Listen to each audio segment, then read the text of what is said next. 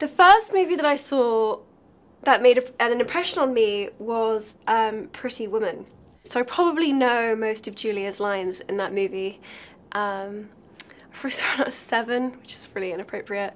I had played a swallow in The Prince and the Swallow. I played an angry cook in Alice in Wonderland. I played a witch in Arthur the Early Years. That was my whole acting career before I got the role as Hermione in Harry Potter. So I was 9. I loved learning my lines. I was completely obsessive, and I would do it over and over and over again.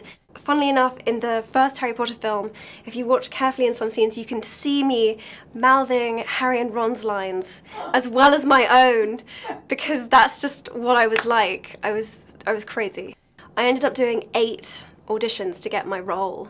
I auditioned with maybe 3 or 4 different sets of Harrys. I would just literally sit by the telephone and wait to get a phone call, and sometimes it would be weeks. I learned my lesson then that if you're waiting for something to come, it never comes. The phone call always came when I was out of the house, always. And they called me into the producer David Heyman's very pristine white office. He said, we just wanted to tell you that you are the preferred candidate for the role of Hermione. And I remember thinking, what does preferred candidate mean?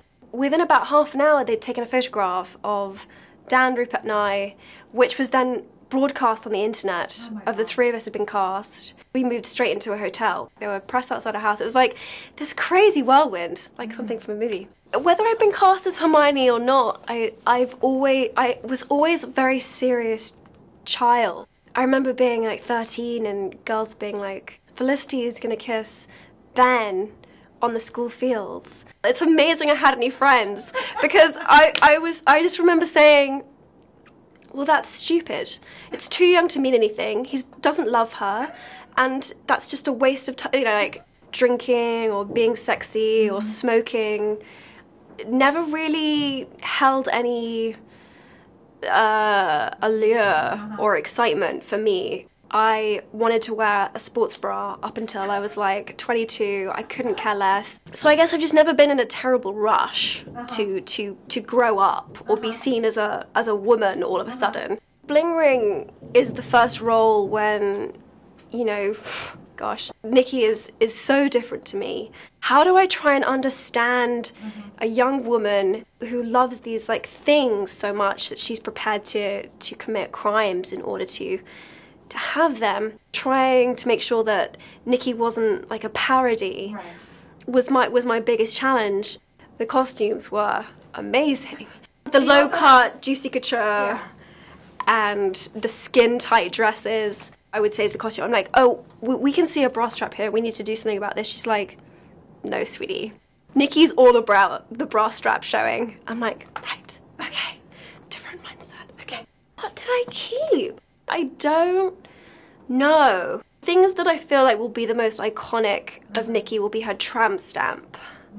And I can't really keep the tramp stamp. It was a lotus flower, kind of a Buddhist symbol just above her butt crack. It was great, really classy.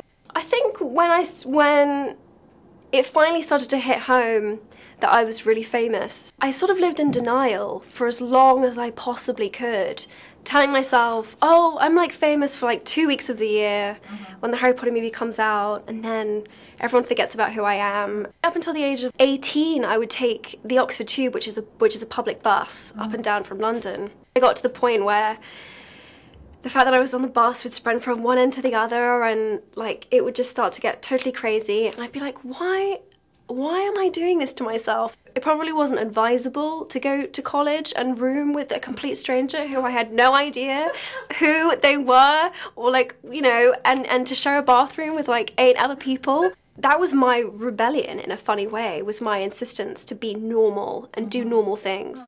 Every day was a new day, and I just had to see how it went.